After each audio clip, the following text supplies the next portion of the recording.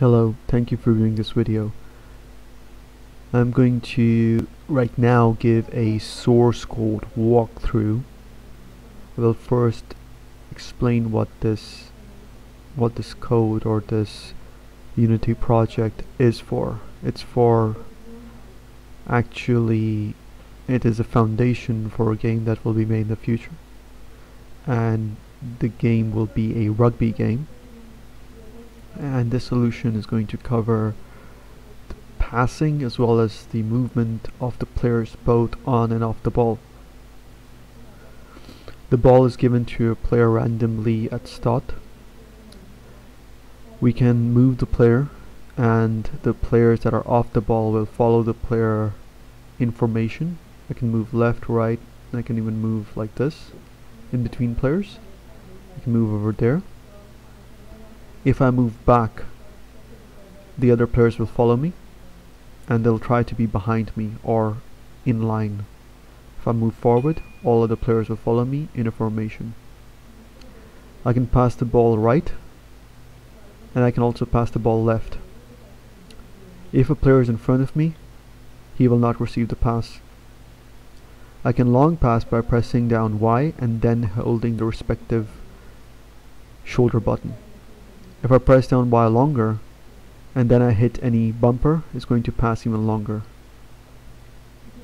The passing is being handled by an animation curve. That's the reason why the ball travels in an arc. The arc will be more visible when the pass is actually longer. I can pass longer like that. And I can even give short passes.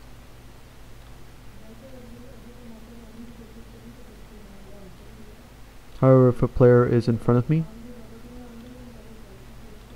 he will not receive the pass.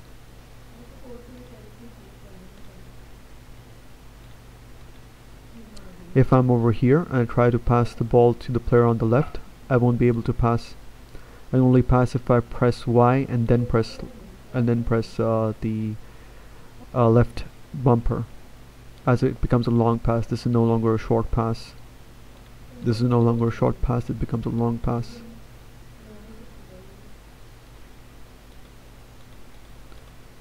Also, if a player is in front of me, the game will not register a pass. I can only pass it to players that are behind me.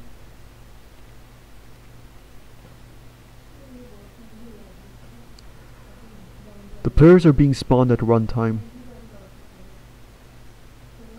This is the players on pitch prefab that has a players on pitch script, which I'll open right now.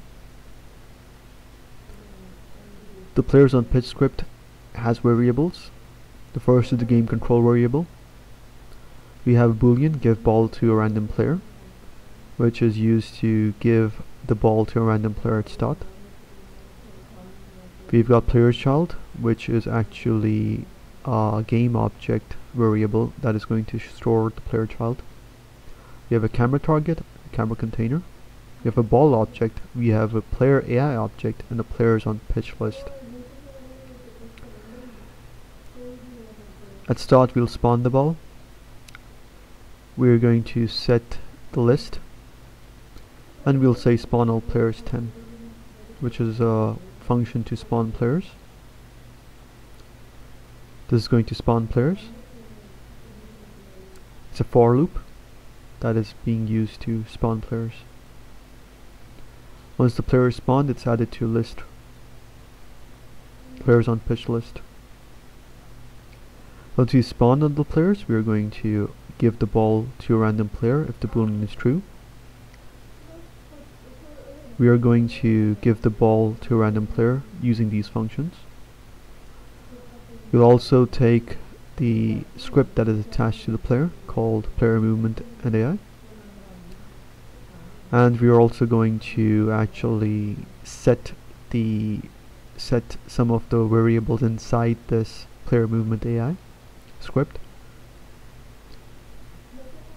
We are going to select a random player from the list, and we're going to set its state to hasball. We're going to set the player as the target of the camera. We're going to select current ball holder to the player, and we're going to set parent as ball parent. We need to set the ball of the parent as the player parent, because we need to make sure that the player actually moves the ball and the ball moves with the player. We want to have set current ball holder, and we're going to set the player in the list that was randomly selected to hold the ball. We are going to also be setting the player as the target, so we are going to say camera target is equal to player target.transform. Once we go in the movement player movement AI, we've got variables over here.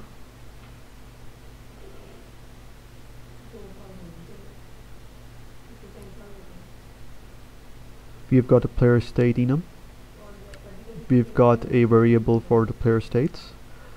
We have got a reference to the players on pitch script. We've got a rigid body reference. We've got a movement vector reference. We've got a ball position transform reference, and we've got has ball boolean. We get the rigid body and we set the movement vector to 0. We set up the player material. The player material has a friction, dynamic friction, static friction, and we also set the shared material of the capsule collider attached to the player using this statement. We've got get user input, and we also have handle player states. The handle player states is going to simply set the state of the player. If the player has the ball, we're going to set the state to player state.hasBall. We also have get user input, which is going to get the user input from the joystick. If we are off ball, we have a movement, and if we have ball, we have movement. Do control is just going to add a force to the rigid body. If we are basically the player. If we are the player and we also have the ball. If we do not have the ball, we'd like to move with respect to the player that actually has the ball. So we have got off ball movement here, and we have a position variable which is actually taking the player on pitch.player that has ball currently to our transform.position, which is basically the transform or the position of the player that has the ball. We have a reference to the transform of this script. We have float difference in z, which is actually the difference of the z difference of the player that has the ball and the player that we are currently checking, which is off the ball. Then we have float distance from player is equal to position minus transform.position.magnitude, which is basically comparing the distance between the player that has the ball and this player. Then we have if difference in z is equal to greater than 0.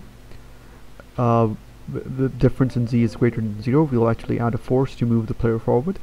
And if it's in negative, you're going to move the player forward, and if it's positive, you'll move the player backwards. So this basically means that the player is in front of the player that has the ball, and this is for the player that is behind. Like if you're behind the player that has the ball, this is going to be the statement that will run.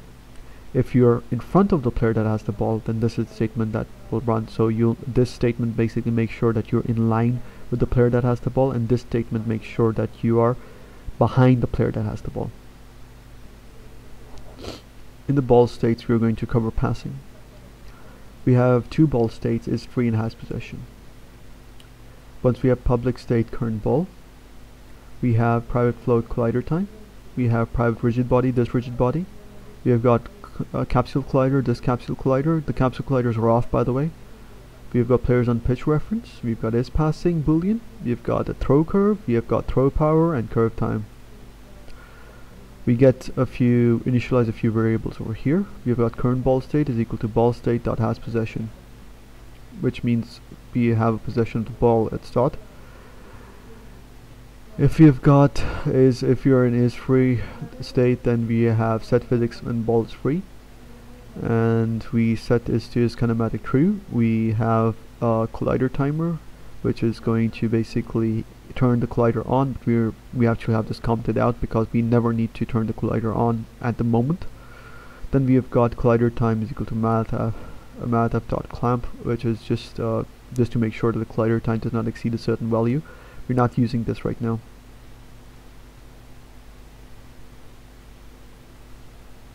We've got set throw power, which is also responsible for passing the ball. In set throw power, we are going to get the jump input, and if we have the jump input, which is Y on the Xbox controller, we are going to add throw power, or we're going to increase throw power and make sure that it doesn't exceed this value. We're going to go and check whether the left shoulder or right shoulder has been released, and if it has been released, we'll initiate the pass. I'll just delete this print statement. We have do pass, and we also set the throw power again. Do pass is this function. We check each and every player that's on the pitch. If we are the player that is on the pitch and we also have the ball, we'll ignore. If we have is passing false, we'll turn this to true. We have got right shoulder for right shoulder, which is pass towards the right, and we are going to check whether the player is in front, is behind, whether the player that we are checking is behind the player, and if the player is towards the right. This is the if statement for that. We then take another look at how far the player is, and if it's a certain distance, we'll change this passing to true, and we'll start a coroutine called pass the ball.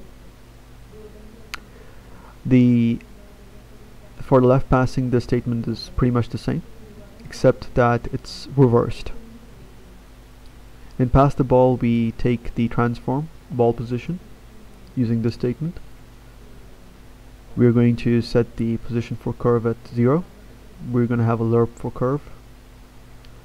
Then we delete all the keys from the curve, and then we add keys based on the arc that we have defined, which is going to be the arc. Basically, the curve is going to make the ball reach the highest point when it's right in the middle of the player that is going to receive the ball and the player that threw the ball. So this is that key, and this is going to be set to a value of 0. Then we have curve time over here.